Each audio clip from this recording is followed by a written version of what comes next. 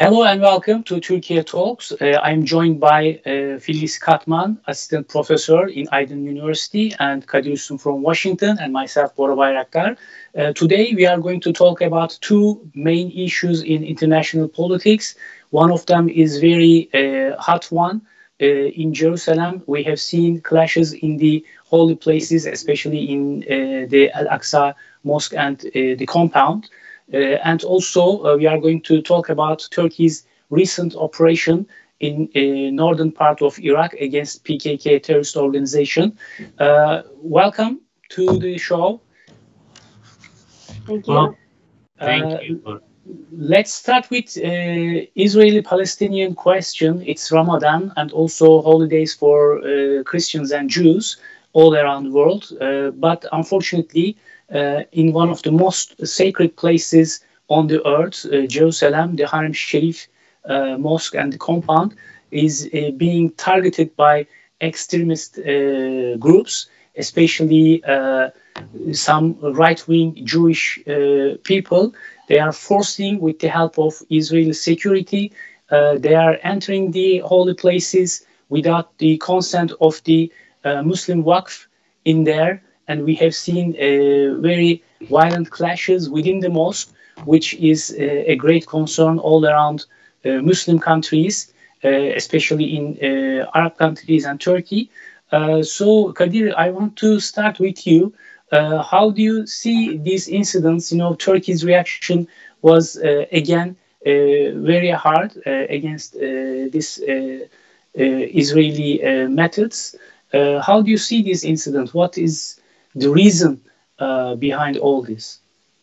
This has become a regular thing, as you know. The Nakba Day is approaching. From the Palestinian perspective, this is about, Israeli occupation, and they, they've shown for many, many years, as we all know, that they will not simply surrender in East Jerusalem. And we all know Israeli policies of trying to sort of reduce the Palestinian population there and not recognize any kind of sovereignty for the Palestinians, among all the other political issues as well as human rights abuses. This has become a regular occurrence. And as you know, Jerusalem is a special place for Muslims all around the world, and it's much bigger than the Israeli-Palestinian conflict in many senses. And on that front, Turkey consistently, regularly, stands up and voices its opposition and discontent about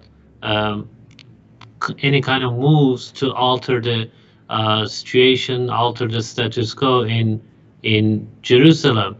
And it is, we've seen the heavy-handed policies of the Israeli security forces, and unfortunately, this year again, it's being repeated.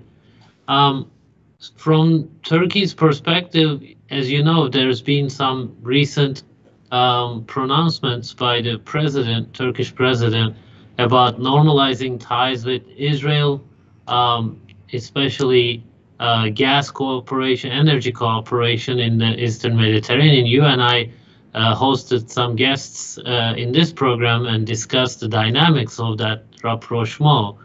When we look at President Erdogan's recent statements, he's repeated this many times, that this will not come at the expense of Palestinians. The Turkish-Israeli rapprochement, or normalization, we should say, because Turkey still doesn't have an ambassador in Israel, in Tel Aviv. Whatever normalization steps are going to be taken, and cooperation over energy, it will not come at the expense of Turkey's support for Palestinians. That's a clear message. And every time we have heightened tensions in Palestine, you see President Erdogan is pretty much the most vocal leader around the world, and we've seen that when even President Erdogan had good relations with Trump, and Trump, wanted to move the American embassy to Jerusalem, and he wanted to he did recognize Jerusalem as the eternal capital of Israel, and the strongest reaction came from President Erdogan at the time, and he actually led the Islamic world in creating a common front, common opposition to this move. So I think Turkey's position on that front will not change, has not changed. Turkey's, as you know, public opinion is very strongly pro-Palestinian in Turkey, and it's not just AK party in Turkey. It's most parties, have broad support for Palestinians, the plight of the Palestinians. So without going into too much details, there's not a lot of surprises here, unfortunately, I should say. And hopefully this month of Ramadan will, hopefully we will see reduction in these tensions and end to end to the human rights abuses on the ground. As you mentioned, President Erdogan called the Israeli president and expressed Turkey's position clearly about that. Perhaps we can talk about Turkish-Israeli rapprochement dynamics at another occasion, or if you want to talk about it, we can touch upon that as well. Thank you. Yeah, we should, I think, go deeper into this, but also from Israeli-Palestinian question point of view, this is very explosive, and I'm going to share my opinion about it after Filiz. Filiz, you are very, you study especially energy relations in the region. You follow the Turkish-Israeli rapprochement, plus you wrote articles about Israeli energy policy, European energy policy.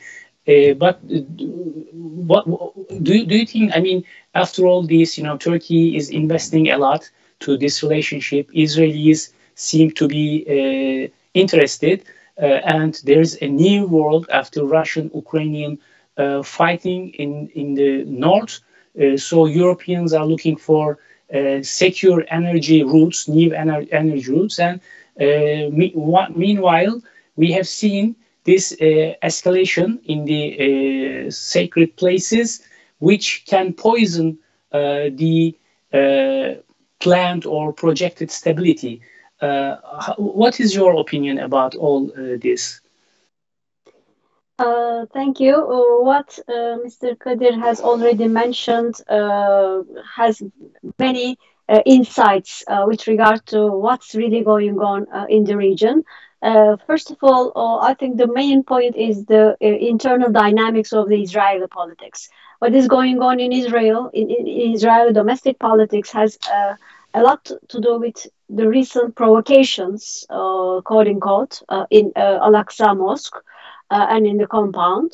With regard to the defeat of Netanyahu government, the aftermath of the new government in Israeli politics, we have some instabilities still, which means that in Israeli domestic politics, we don't have a kind of a strong settlement yet. And because of that, whenever the current government wants to achieve something with regard to the regional politics, with regard to rapprochement with the regional states, including Turkey, I think there is some kind of opposition which wants to distract or which wants to destabilize such movements.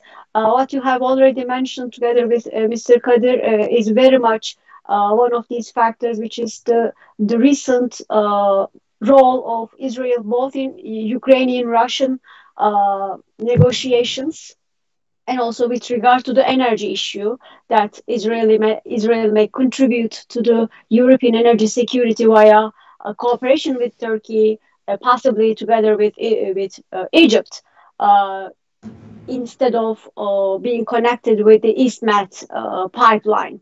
So when we think about the current dynamics, we should also look at another factor, which is the role of United States in Israeli politics.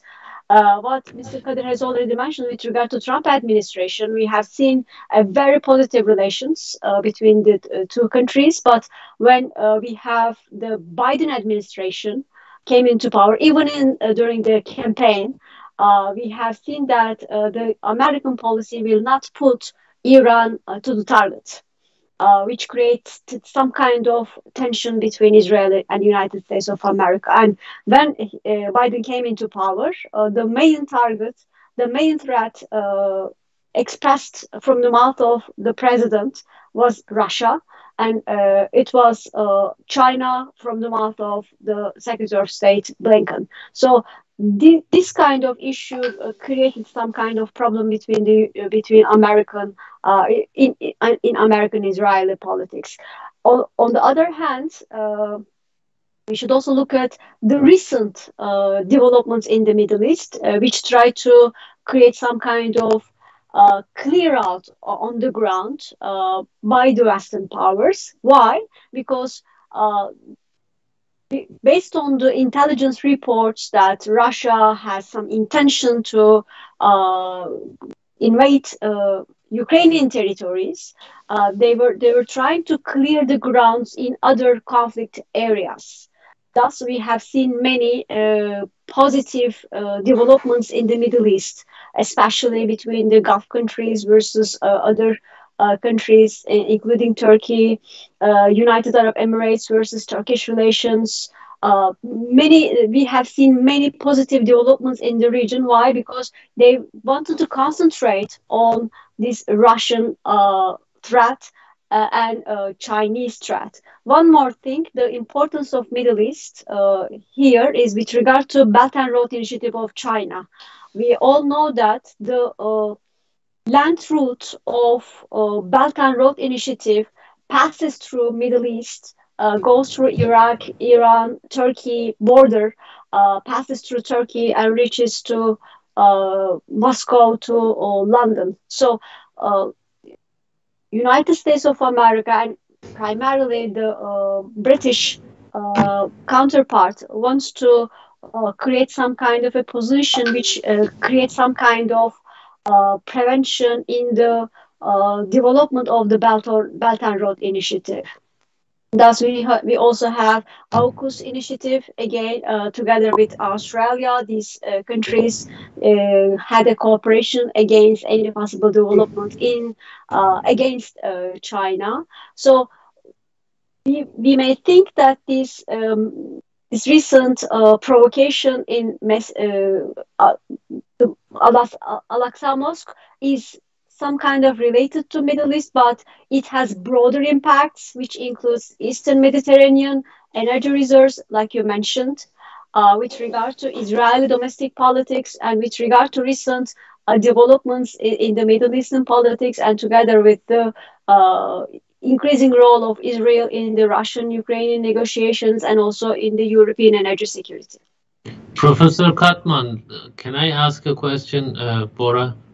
Is that okay? Yeah. You mentioned Israeli domestic politics. It's very important. I think departure of Netanyahu was seen in Turkey as part of a sort of new era, potentially in Israeli politics, Israel's foreign relations especially. But at the same time, now, I think the coalition government is weakened with the resignation of I think Islamist party member. So it's things are much more fragile domestically.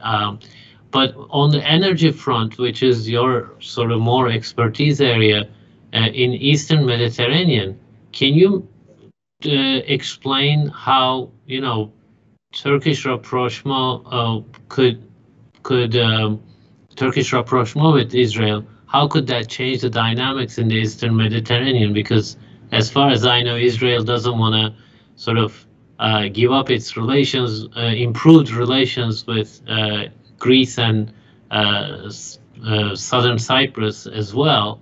But at the same time, the financially viable route is through Turkey, as far as I know, for the Israeli gas to get to Europe. And after Ukraine, like you talked about, that's very important now, where the gas is coming from. There's immense pressure on Europeans to reduce reliance on Russia. Can you explain that dynamic and how the natural gas could actually or is bringing Turkey and Israel together towards their rapprochement? Thank you very much. What you mentioned with regard to domestic politics in Israel, this is what I tried to mention, that the weakened coalition has some kind of connection here. With regard to energy, I think the starting point should be the COVID-19 pandemic, because COVID-19 created some kind of imbalance in the energy market, some kind of disturbances in the supply and demand, which created an energy shock right now. When it is added with the Ukrainian crisis, it became unbearable primarily for the European countries. And when we talk about the European energy security, we have American interests here, because America is also providing some kind of liquid natural gas to the European countries. But the amount that is necessary for the European countries is way lower than the current possible alternatives to Russian gas. Thus, they looked for other alternatives, which may be primarily the Eastern Mediterranean gas plus Central Asian energy reserves, and also Azerbaijani reserves. And when we talk about all these resources, we have one country which is vital, which is Turkey. So in that manner, with the COVID-19 pandemic, both Egypt and Israel notified that the market, the demand for gas can only be met via Turkey. So we have seen that both these countries wanted to have better relations, or let me say rapprochement with Turkey. So the approach, the demand came from these countries right after COVID-19 became less, how can I say, risky in the world.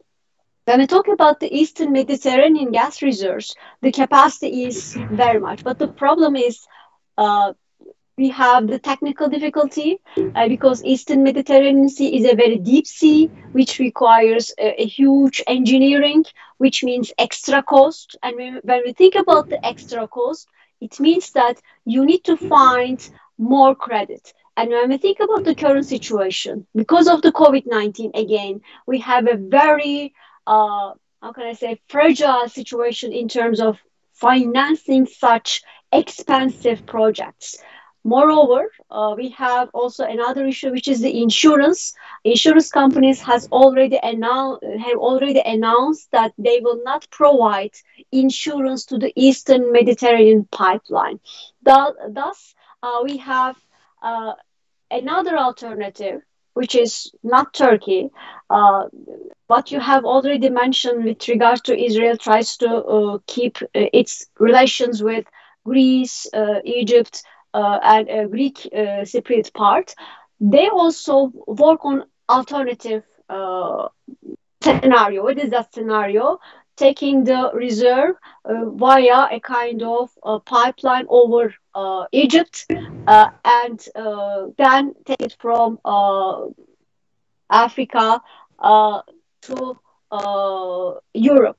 But the problem is that, again, when we think about the American interests, when we think about the role of Turkey, not only in terms of energy security, but in terms of the regional security, Black Sea security, Mediterranean security, and when we think about the Trans-Anatolian pipeline coming from Azerbaijan, passes through Turkey, reaching to Greece, and carrying the Azeri energy resource to Trans-Adriatic pipeline, TAP.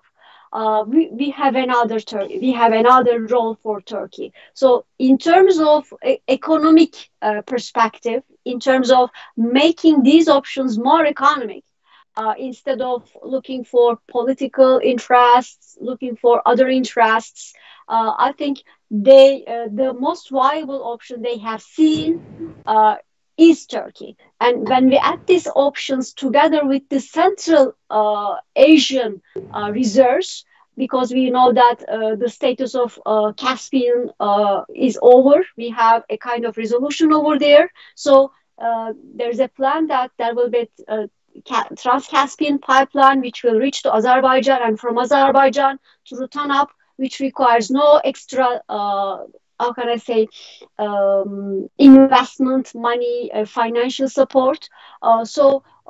European energy security has another alternative here.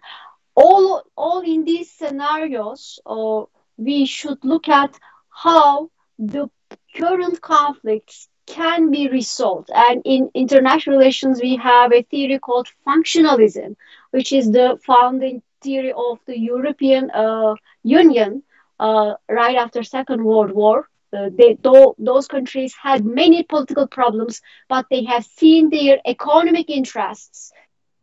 What they needed most was energy resources and some kind of steel. So they just moved away all the political problems and preferred to cooperate in the areas that they needed most. We have a similar scenario right now. We are in economic shock, we are in energy shock, and we have climate change approaching. The impacts of climate change will increase day by day. So we have many problems, political problems, Ukrainian crisis, economic problems, hyperinflation, and we have energy problems. Yeah. So instead of focusing on the political aspects, I think Israel and Egypt also were convinced by primarily European countries and United States of America to choose Turkish option over other ones. Yeah, maybe at this point we should underline as another issue. I mean, this Al-Aqsa incident also it's a big problem. I mean, I think Israelis are their analysis is not in the right place from my point of view, because while I mean all these things that you explained. For Israel, for Europe, for US, for many countries, there is a need of there is a need of stability in the region, and Israel believes that they have reached a point that they secured. They feel confident after Abraham Accords, after US positioning about their embassy in Jerusalem.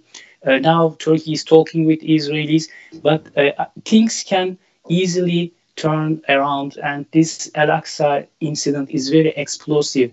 I think when we look at the last 20 years, after the Camp David negotiations in year 2000, when both sides came together in US, Yasser Arafat and Ehud Barak, Israeli Prime Minister of the time, they talked about final status issues. And you should not forget that these negotiations collapsed due to the disagreement over the status of Jerusalem. I remember Yasser Arafat said he was not going to be the Arab who will give up Jerusalem, and he didn't want to continue negotiations. And after that, remember, in 2000, September 28th. Likud party leader of the time, Ariel Sharon, had made a very controversial visit to the holy places, to the Al-Aqsa Mosque, which initiated and triggered the second Palestinian Palestinian Intifada, which lasted for 5 years. And we remember the violence. And from that point on, Israelis choose the way of unilateralism. They quit negotiations in a certain extent, and they started to implement their own policies in the region, building the wall around the West Bank. They started to reoccupy Palestinian territories, and this lasted for years. And I think after 20 years, the Israeli politicians feel confident enough to ignore Palestinian demands. And now the Judaization of Jerusalem came to the walls of the holy places, the Al-Aqsa Mosque and Harem Sharif compound.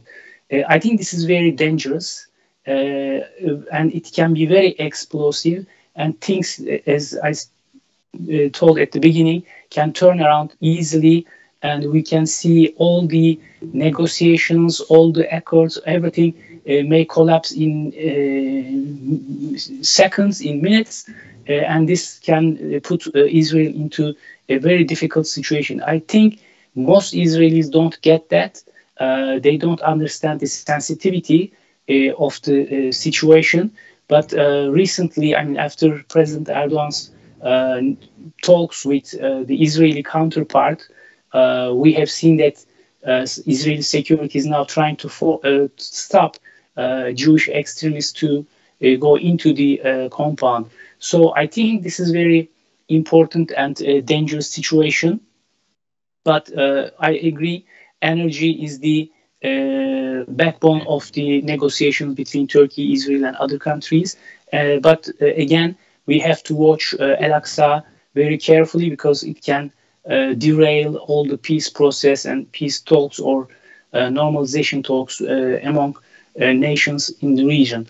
So maybe I should move to Turkey's recent operation in northern Iraq, because now Turkey is doing another operation against terrorists, while there is other conflicts all around, but Turkey's fight against terrorism continues. And this time in northern Iraq, Turkey is doing air and land operations, joint operations against the organization.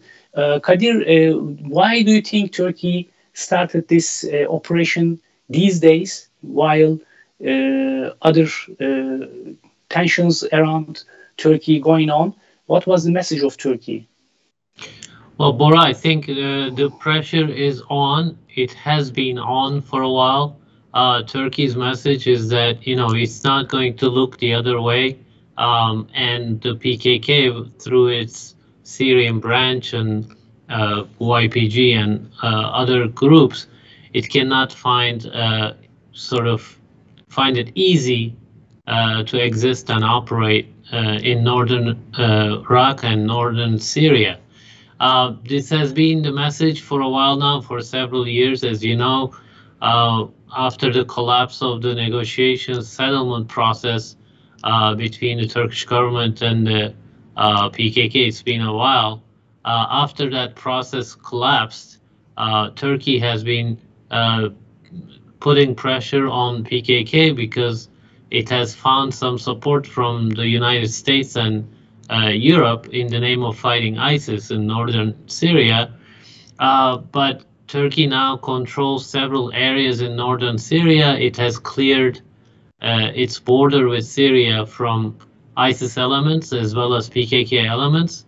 And it is Turkey is seeing sort of its border with Syria and Iraq kind of being as part of the same story in many ways, because PKK, as you know, through its proxies, through its various branches and subcontractors, operates to kind of, threatening Turkey, but also trying to get legitimized in the eyes of the West. And it has had some success on that front, but as we have seen, Turkey conducted direct military operations in Syria to disrupt this process, and they've been under immense pressure, and this has been a source of tension between the United States and Turkey because of the US support for YPG, which most analysts, politicians, and even current politicians, they do recognize YPG as part of the PKK. But Turkey's operation is not for political reasons, I think. It is trying to show its consistent message, repeat its consistent message that there is no sort of going to be easy area of operation for the PKK. Um, because sometimes people make the comment it's geared towards elections, but there's no elections until next year, and even then, this is an issue that unites political parties in Turkey. PKK's operations against PKK has really strong support, and this is a designated organization by the West, by the United States and Europe. Turkey has never met with serious opposition to its operations into Iraq because it justifies it under self-defense articles. And that kind of pressure on the PKK will continue in the foreseeable future, I think, and Turkey will continue to bring up with the United States its support for the PKK. And remember, we discussed this in recent weeks. The United States and Turkey have created this common strategy coordination mechanism, and I think this is going to be the top item there for the Turkish side when the US wants to kind of avoid that subject and talk about Ukraine and other issues. I think Turkey will keep bringing that issue to the table and try to push the US to end its support for the YPG, which has been limited under Biden, to be honest. It hasn't kind of broadened. It hasn't been, it continued, but it hasn't strengthened. So that's good news for Turkish-American relations, but there's also that context. I think I agree with the point that Turkey's main concern, motive, and goal is to fight against terrorism. This organization has been fighting against Turkey for the last 40 years. They killed civilians in Turkey's big cities. They attacked Turkish borders, Turkish institutions. So it's clear and justifiable self-defense of Turkey. This is what I think. But at the same time, I have a feeling that all of these things are related with energy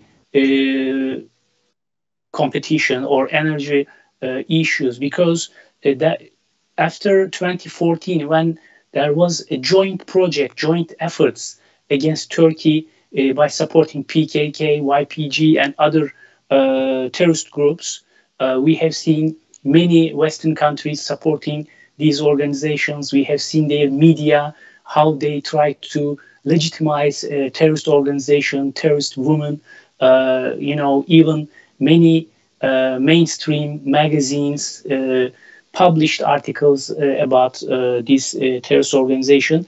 And there was kind of effort to bypass Turkey with opening a corridor controlled by PKK, YPG in 2014, 2015.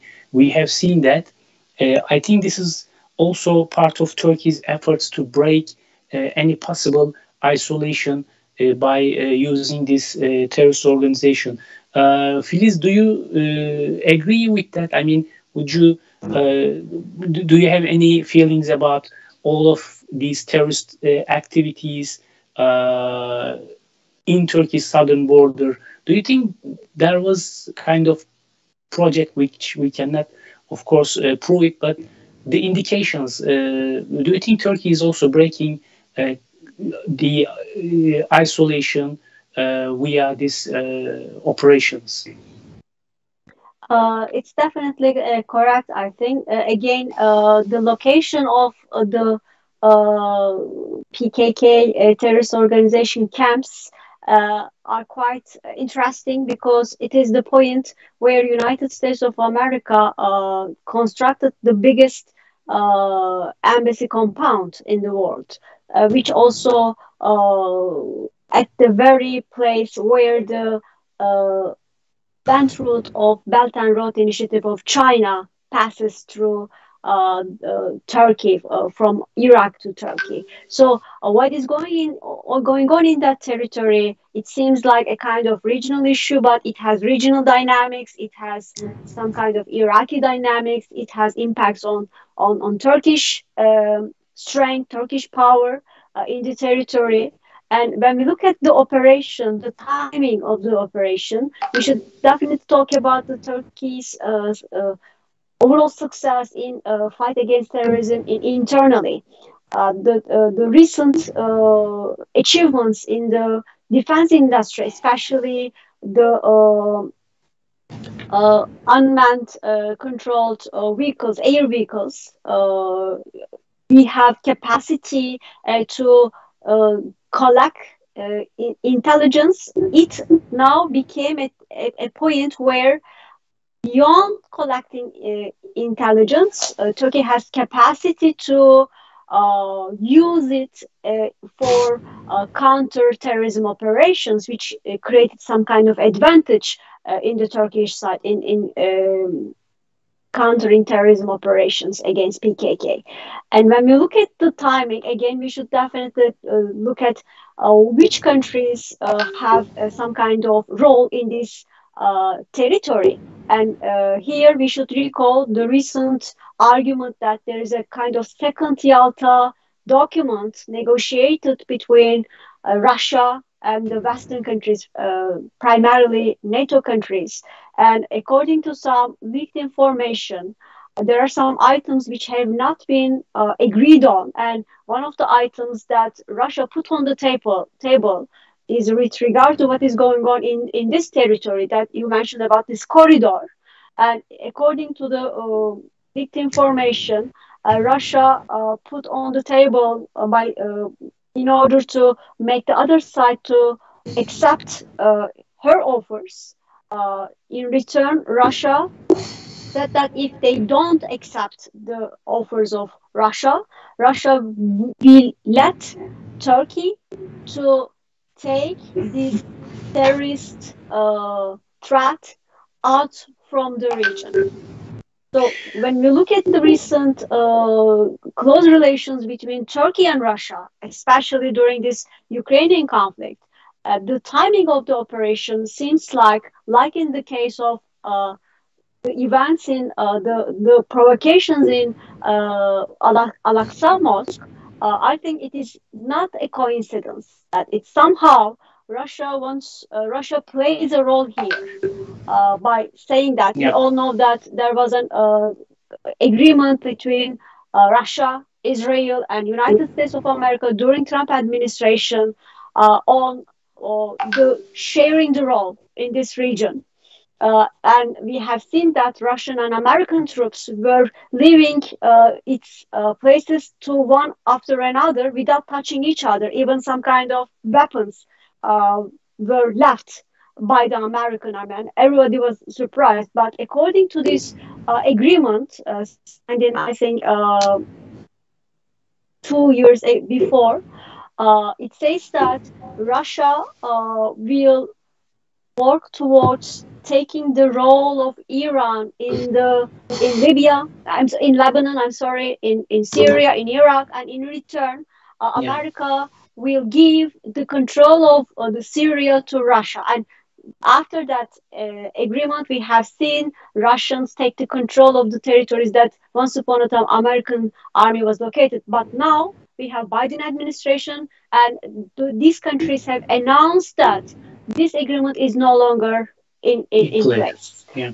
And in October, Russia wanted to negotiate with the United States of America again via Israel.